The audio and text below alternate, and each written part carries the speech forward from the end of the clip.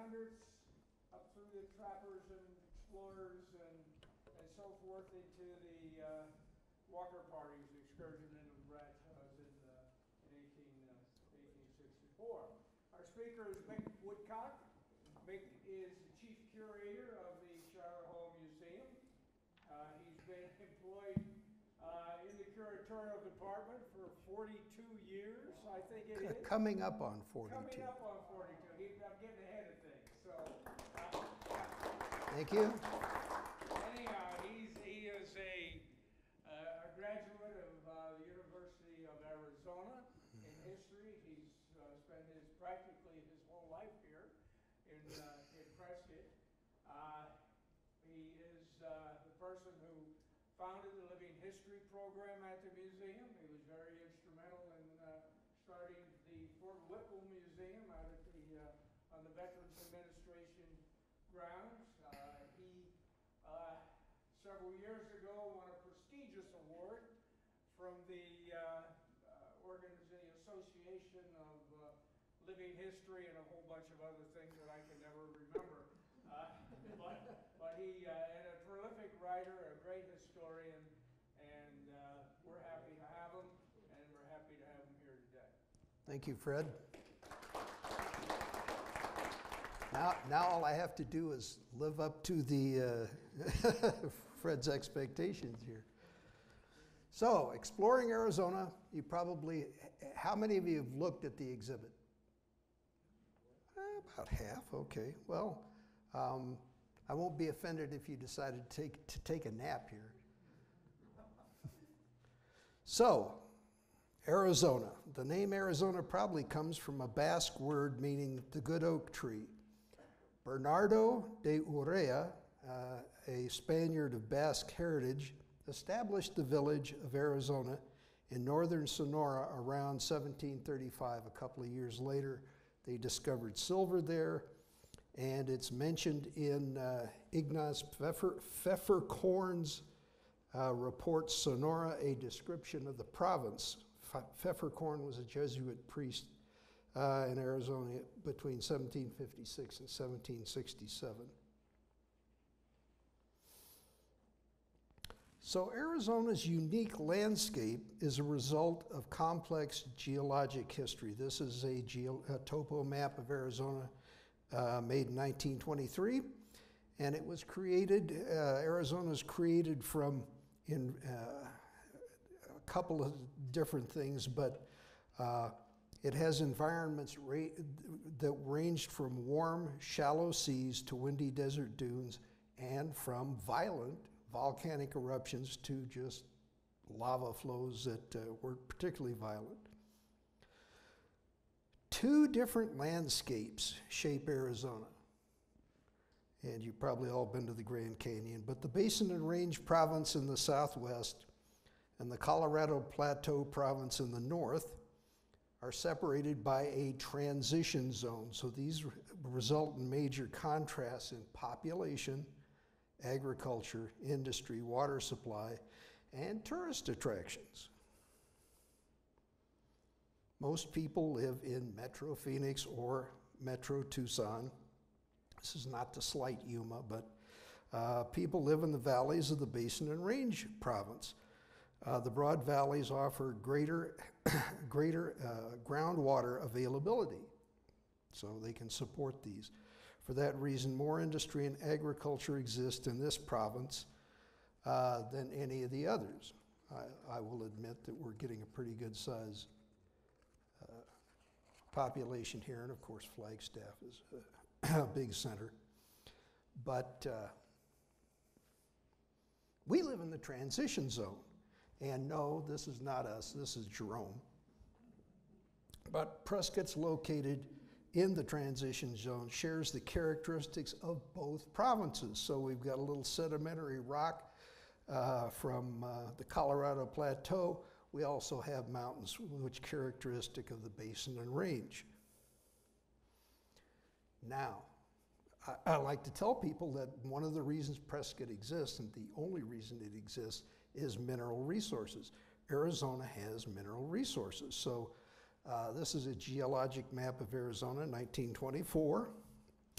And to quote the Arizona Miner from March 9th, 1864, so the town is just not even established. People are coming here and they say, there is not a richer mineral region in the world. The mountains are literally interlaced with silver veins, while the recent discoveries of gold denote an almost unparalleled profusion of that precious ore. So the Colorado Plateau hosts national parks and tourist attractions such as the Grand Canyon. The geology is the sedimentary rock layer cut by canyons that allow water to drain away. So water's precious here. If you've been to Monument Valley, red sandstone in some places are eroded into these wonderful mesas and buttes, marking photographic vistas that John Ford used in some of his westerns back in the day. All of the energy resources produced in Arizona, such as coal, uranium, and oil, are in this area. Moving to the south, this is Lavender Pit. So it's a copper mine. Its name was named, I always thought, oh, hey, it's the lavender color. No, it was named for a man named Harrison Lavender, who originally started, or was a part of the company, and he figured out how to mine the ores on a place called Sacramento Hill. This hole started out as a hill. Feature that. So anyway, the Basin and Range, as well as the transition zone, have mines that yield important metals. Many of the open pit copper mines occur in the Basin and Range, although we do have one in Baghdad, so that's kind of on the edge. The diverse mineral deposits are due to mountain building episodes and intrusions of igneous rock. The ebb and flow of oceans and the historic volcanic activity across Arizona give the richness of the mineral and fossil record. And so this is a watercolor done by Lillian Wilhelm Smith, who was a resident here. She did this in the 1950s. Mining goes way back in Arizona. Arizona's prehistoric inhabitants used its geology to their advantage. Utilizing simple tools, they quarried basalt and obsidian for tools and malachite, azurite, and argillite for ornamentation. Much of this was traded away for other things. Salt deposits in the Verde Valley, and this is the Verde Valley Salt Mine, were worked off and on. Stone tools recovered from mining in the 1920s there indicated that the Camp Verde salt mines had been mined more than 600 years ago by prehistoric people. It was reported that when the site of the Silver Belt mine, and you can see on the building there, it says Silver Belt, the Silver Belt mine, and this was in Yavapai County over by Dewey, discovered in 1870, that when they found it, there were stone tools and other evidence that the deposit had been worked by native inhabitants. Don't know how far back that goes, but. So, bring on the Spanish. Spanish exploration in Arizona was sporadic, I guess is a good word. Francisco Vasquez de Coronado reported on his trip to Arizona and New Mexico. He said neither gold nor silver nor any trace of either was found. So much for the search for El Dorado. During the 1500s, Spanish explorers rode northwest from Mexico in quest of converts to Christianity and mineral wealth that would rival the treasures of the Aztecs and Incas. No such luck. In 1583, an expedition under Antonio de Espejo found copper and silver in the mountains near modern-day Jerome. By 1599, Marcos de Farfan de Godot's party had returned to the area. They did not find mineral riches, but discovered the Verde Valley. And it had beautiful, splendid pastures, fine plains, and excellent land for farming. That's what they said. But the Spanish never stayed to farm, ranch, or mine. So figure that. So there's the Verde Valley. So Coronado, and this is not Coronado, by the way, just a little bit on him. In 1540, Captain General Francisco Vasquez de Coronado commanded an expedition from Mexico seeking the reported riches of the 7 cities of Cibola.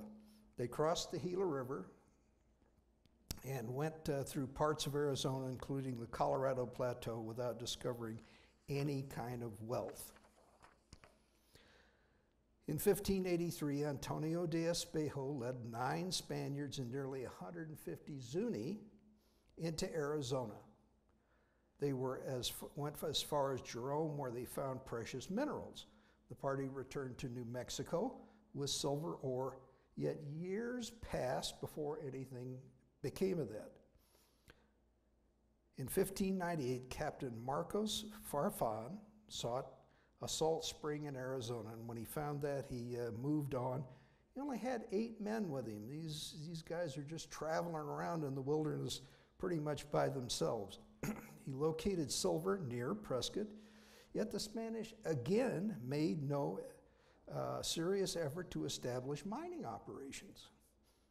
So and this, getting to Farfan, he returned to New Mexico, and this prompted Juan de Oñate, and these are an artist's depiction of the Oñate expedition. They trekked into Arizona. In 1604, his party reached the fork of the Bill Williams River, went down to the Colorado, and then on to the Gulf of California before returning eastward.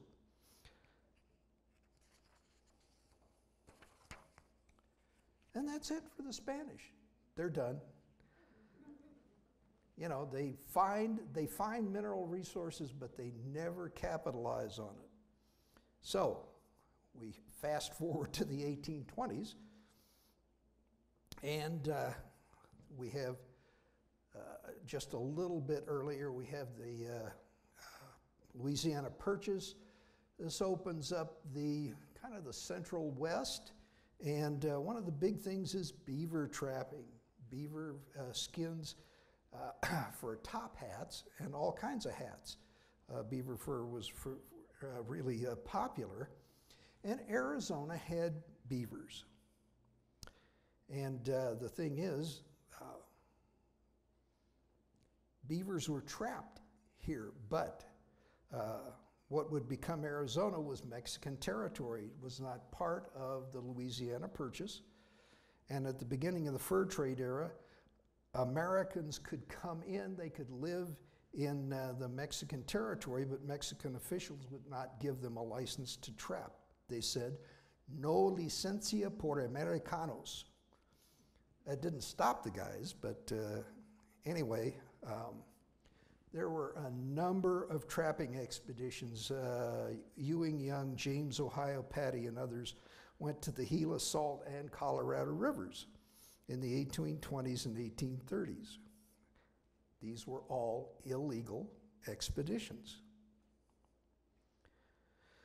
So the beaver of the Southwest was, and this is probably more information than you want, but Castor canadensis mexicanus, a lighter color and thinner fur version of its northern cousins. So fewer in number on Arizona streams.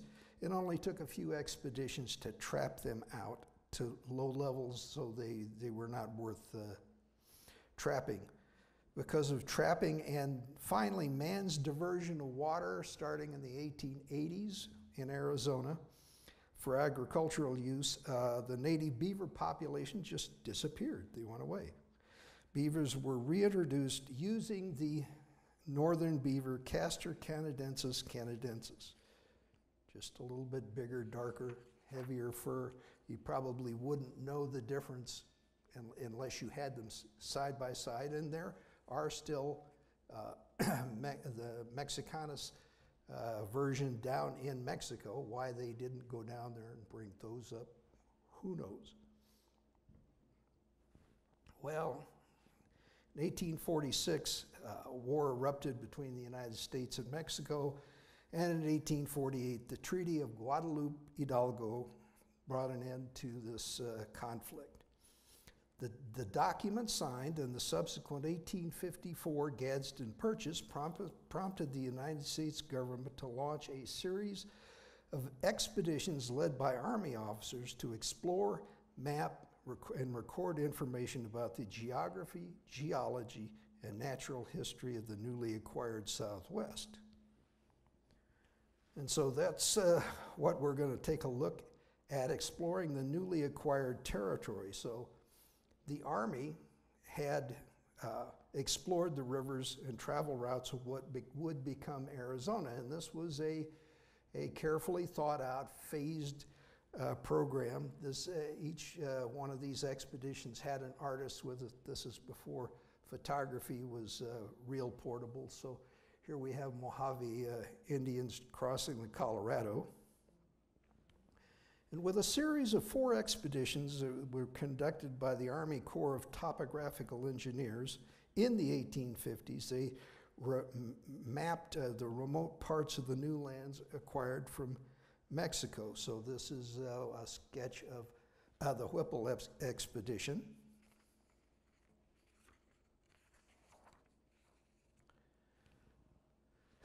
The very first one was the Sitt-Greaves Zuni and Colorado River Survey, followed by the Whipple Railroad Route Survey, then the Ives Colorado River Survey, and finally the Beale Wagon Road Survey. And they all helped open central Arizona to settlement during the territorial period. Interesting thing is, this is Francois Javier Aubry, and he's a civilian. Of Canadian birth, traveler of the Great Plains, and by the time he became acquainted with what's now northern Arizona, he was about 20, I think he was about 24, 25 years old. But in 1852, Aubry took a herd of sheep down the Colorado River route to California, and then the next year, he takes another herd across what we would know as the I-40 route. So he returns to New Mexico. He makes a report on this, very detailed notes, and it's published in the local newspaper in Santa Fe. But Mr. Aubry got himself in a knife fight with a Richard Waitman, which he came out second best in. So Aubry's out of the picture, killed by Waitman. But his report is used by Army officers to plan the I-40 travel. So the Sitt-Greaves expedition, and there are no surviving photos of Sitt-Greaves, so this is his physician, Dr. Samuel Woodhouse. What can I say? So, to quote Woodhouse, incredible report, and I've read most of it, but a quote, he says, "Since we left Bill Williams Fork, there have been clouds seen every day, and anxiously did we watch for rain, but this seemed a thing impossible, to rain in this miserable country where everything appears to be an enemy and is armed with a thorn or a poisonous sting." Did he call that right or what? So Lorenzo Sitt-Greaves himself graduated from West Point, and he's in 1832, and he, after all that, he resigns and becomes a civil engineer, and then and then in 1840 he decides, well, I want back in the Army, so he gets back in. And he commands the first exploring expedition along the 35th parallel. So the mission of the Zuni and Colorado River Survey was to see if the Zuni River, Little Colorado River, and Colorado River were navigable. They started at the Zuni villages in September of 1851, and they had Antoine Leroux as their guide. And you need to remember his name because he comes up again and again. Now, the plan, as soon as they got on the road and got into Arizona, which was still New Mexico at that time, had to be modified. So they headed west to intersect the Colorado River below the Grand Canyon. It's just they ran into the Grand Canyon, so they could not possibly do anything other than go to the Colorado below this. So it became a route for the Santa Fe Railroad in years to come. Now, Anton LaRue, they're in, these are probably Wallapies, but they have some brush with the natives, and Antoine LaRue received 2 arrow wounds before reaching the Colorado River. And Dr. Woodhouse was wounded by a Mojave arrow at the Colorado River. And Woodhouse, he didn't fare well on this expedition. Before he even left the Zuni villages, he had thought he had killed this rattlesnake, and he took his shotgun ramrod and picked the thing up, and it bit him on the thumb. And he nearly died. But the great thing about being a physician is he recorded the whole thing, so you can see how miserable he was. So anyway, the trip down the Colorado River proved harrowing, with attacks from both the Mojave and the Yumas, and not a good thing. This is some Wallapies sketched by the artist. Whipple Railroad Survey Route. So this is indeed Amiel Weeks Whipple, or at least a drawing of him from a photograph. He was born in Massachusetts in 1817, and he entered West Point, and after a year, this was after he'd gone to Amherst College for a year, and he graduated 5th in a class of 41. This is in 1841. So following assignment to the Corps of Topographical Engineers, he acted as a surveyor for public works projects, a military reconnaissance in Louisiana, and the boundary surveys of Canada and Mexico. So this is his sketch of his men at the petrified forest, probably lithodendron wash, but this is fairly well known. So in 1853 and 1854, Whipple, guided by who else? Antoine LaRue, commanded the Pacific Railroad Survey through northern Arizona along the 35th parallel. With him were Heinrich Baldwin Mulhausen as artist and naturalist, and Lieutenant Joseph Ives as his assistant. We'll catch Ives a little later.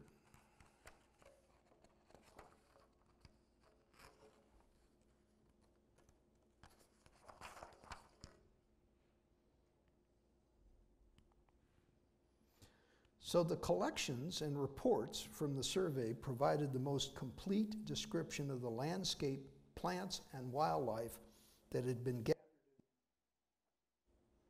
in northern Arizona's Chino, in northern Arizona, and this is a sketch of Chino Valley. They never actually got up in here. They just kind of skirted it. The Beale Wagon Road Survey. So this is Edward Fitzgerald Beale in his kind of later years. He's famous for using camels in his survey. And so Beale wrote that the camels are now keeping up easily with the train and came into camp with the wagons. They were a little slow on the uptake, but Beale himself graduated from the Philadelphia Naval Asylum School.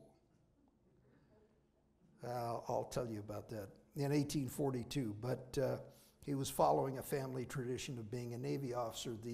Basically, the asylum school was a grouping of buildings that had the Navy old sailor's home, a hospital, and the precursor to the Naval Academy at Annapolis.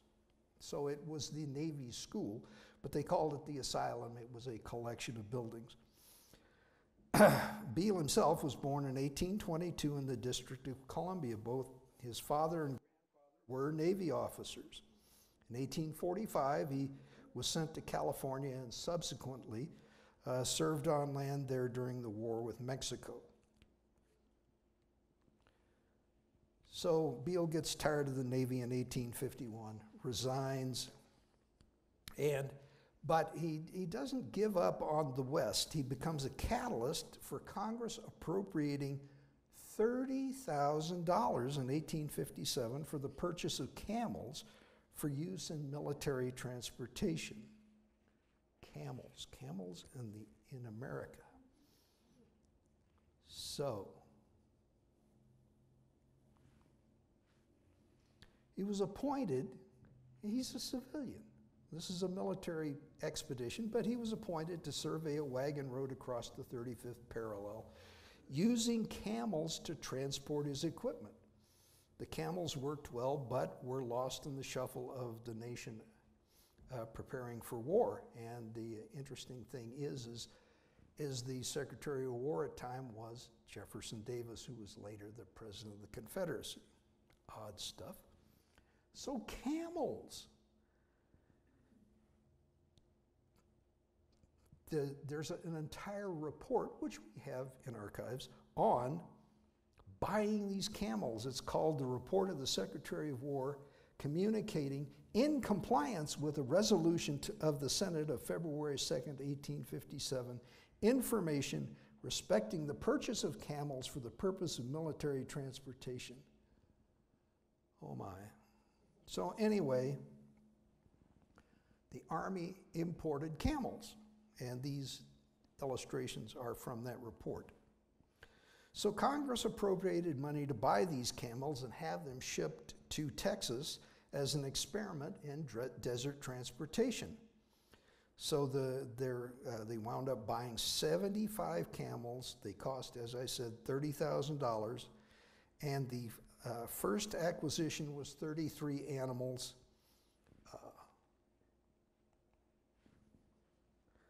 For use. Now, one hump or two.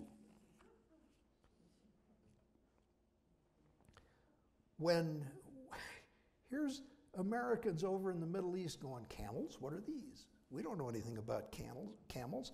The detail was to differentiate between the one-hump variety, the Arabians, and the two-hump variety, Bactrians.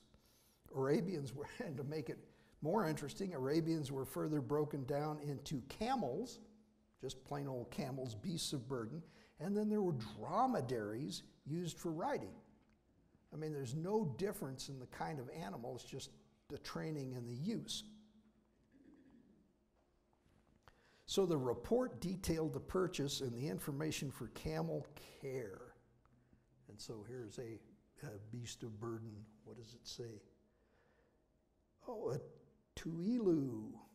Tuilus are a cross between a camel, a one hump, and a two hump. I think maybe they had one of these. Well, not only did they import camels, but they imported camel drivers. So they brought native drivers to a good idea because camels are real specific. This guy winds up staying here. He was called High Jolly. And originally his name was Haji Ali, but you know how Americans are. We're gonna anglicize his name. He becomes High Jolly. Born in Syria in 1828, he decided to stay in America. So he goes with Beale to California, later makes his way to Arizona, working as a scout for the Army, and eventually winds up in Tucson. So this is a camel. This is drum barracks, kind of outside of San Diego, or in Metro San Diego, I don't know. And probably a very concerned horse. Apparently they did not get along well.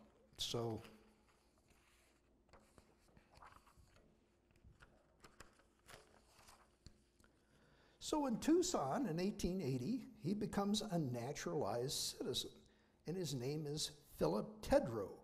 He marries Gertrude Serna, and this is their wedding photograph. And he stayed in Arizona for his whole life and actually moved to the western deserts, prospected, traveled around, and finally he had purchased camels in California that had been sold by the Army because the Army had no use for them. And they were sold at auction in 1864. He used them in Arizona, later releasing them into the desert. And he spent, where else, his final years in Quartzsite, dying there in 1902. And so if you've been to Quartzsite, how many have been to Quartzsite? Seen the monument, been there, done that. So that's the and it's still there, High Jolly Monument, Quartzsite's claim to fame. The Ives Colorado River Survey. Yes, this is Joseph Christmas Ives, born in 1829 in New York City, and he winds up a Confederate colonel. You figure that one out. You could probably Google that. So he graduates from West Point in 1852. He's assigned to the Corps of Topographical Engineers, and his first duty, as I said, was to accompany Lieutenant Whipple on his railroad survey.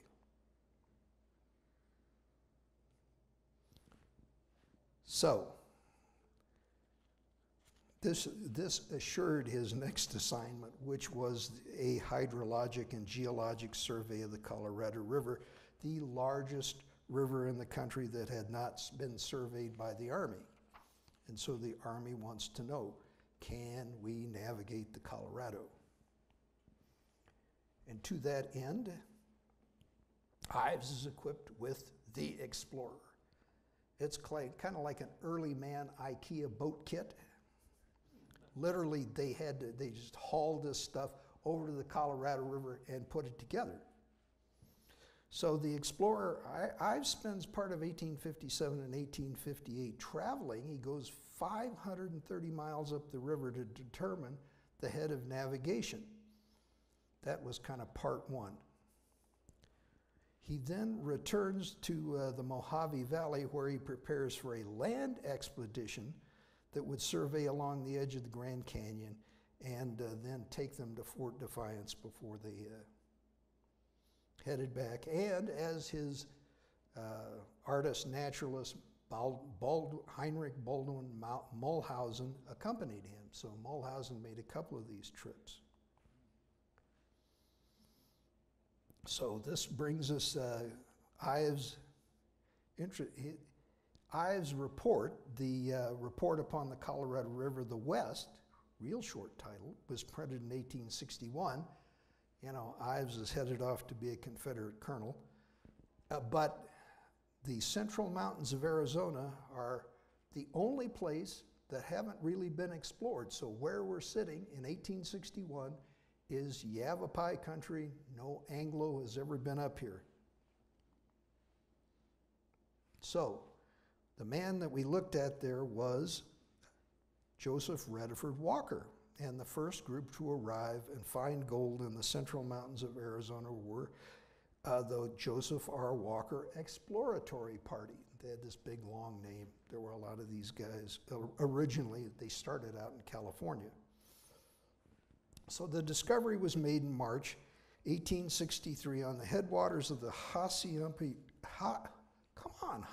River in the Bradshaw Mountains, south of present-day Prescott. And this is, if you look back up the Hassayampa, way up there, that's where they're going. However, this is not the only gold found in the area. Rich Hill. At about the same time, a party organized by A.H. Peoples and guided by Paulino Weaver discovered gold at Rich Hill west of the Hassayampa. And the reports are that you could just walk around and pick gold up off the ground.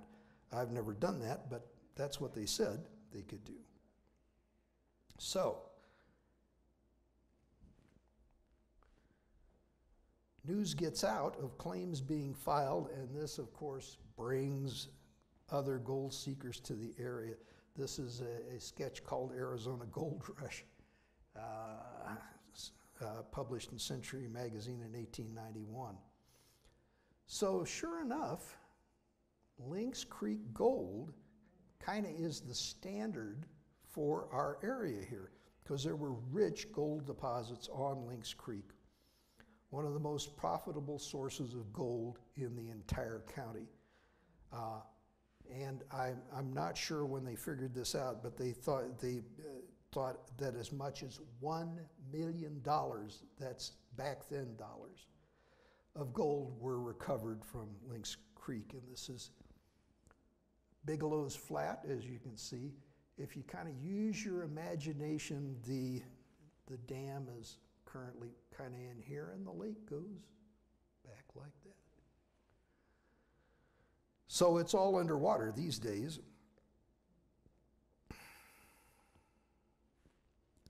So placer gold remains when gold-bearing rocks weather away, and gold often collects in the gravel of stream beds.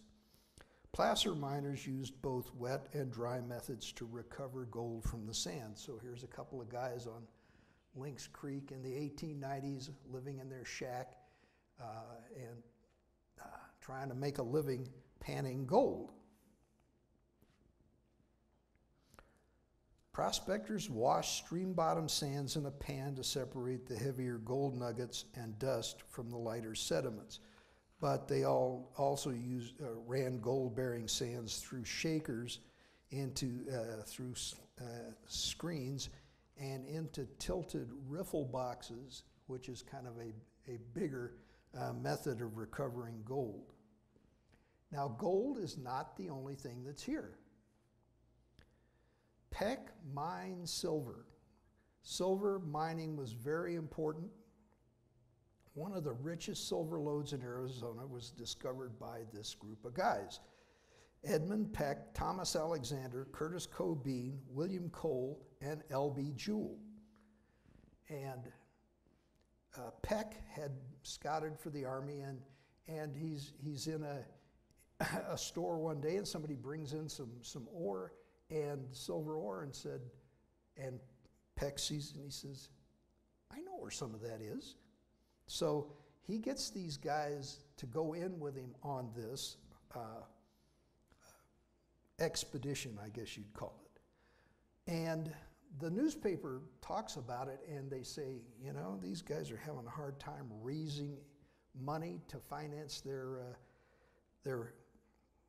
expedition. And so I'm reading between the lines here, but in 1881, there's a lawsuit, and the paper says, verdict brought by Mrs. Catherine Alexander, that'd be Thomas's wife, against Peck Mining Company to recover the value of the stock in that company, won for $80,000.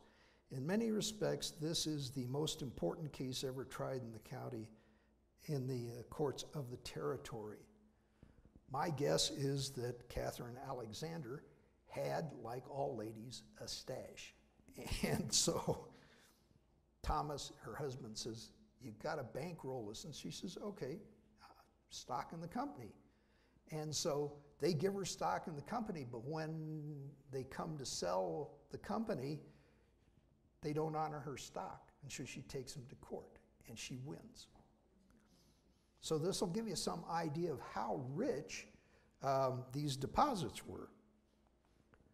So Peck and his guys, they dug 10 tons of ore, which they sold to the Arizona Assay Office in Prescott for $13,000, sorry.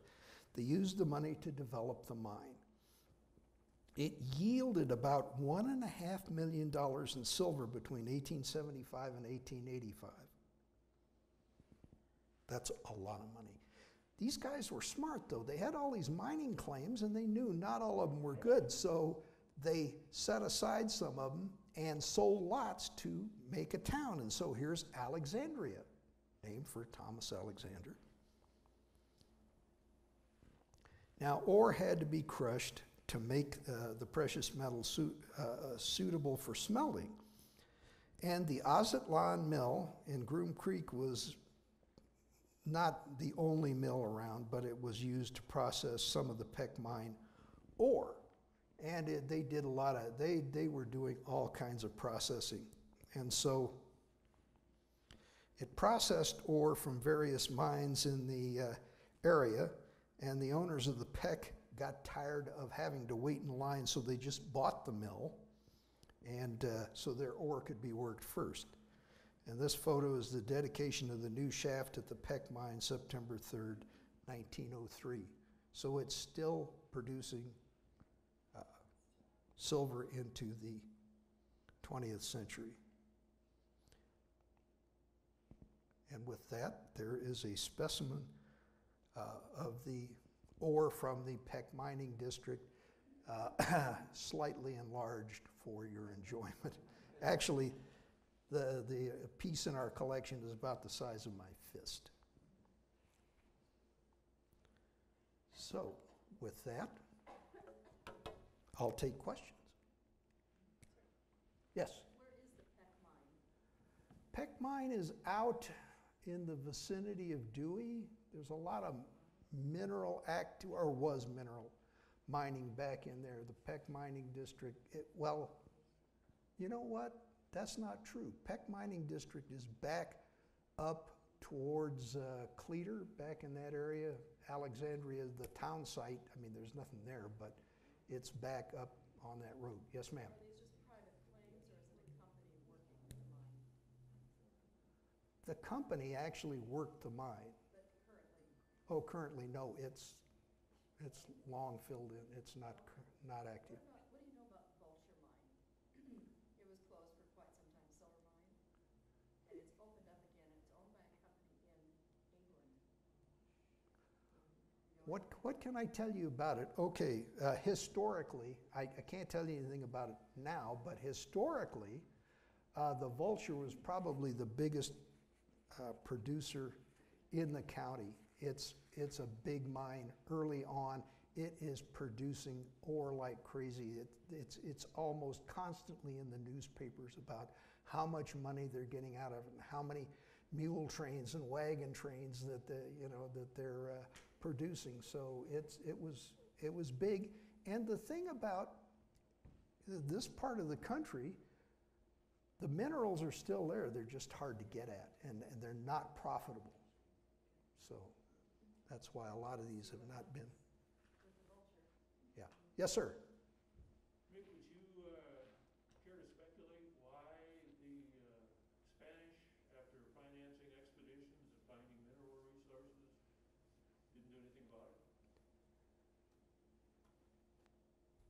Jerome is a long way from Mexico City.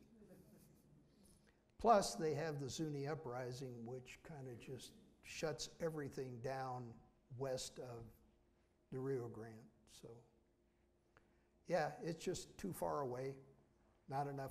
The thing is about the conquest of Mexico and the conquest of Peru, the Aztecs and the Incas had already done the mining and the smelting. All the conquistadors were doing was coming in and taking, they weren't putting any effort into getting the metal out of the ground and working it.